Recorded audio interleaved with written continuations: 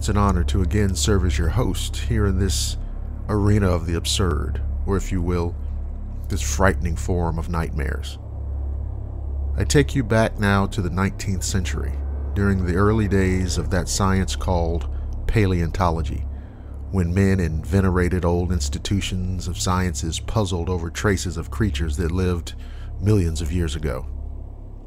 Of course, you might imagine that such a situation is ripe with opportunities for all manner of monstrous manifestations.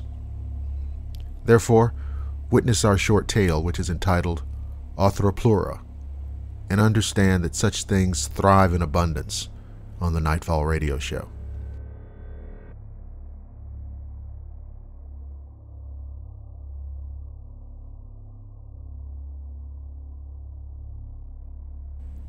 In my studies of all things paranormal and unexplained, I one day found myself in an out-of-the-way antiquarian bookshop.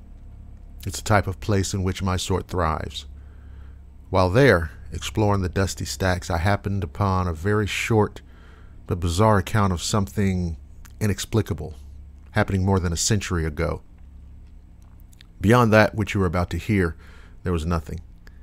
Therefore, I can only suggest that after perusing this brief passage, comfort yourself with the notion that it couldn't possibly be true.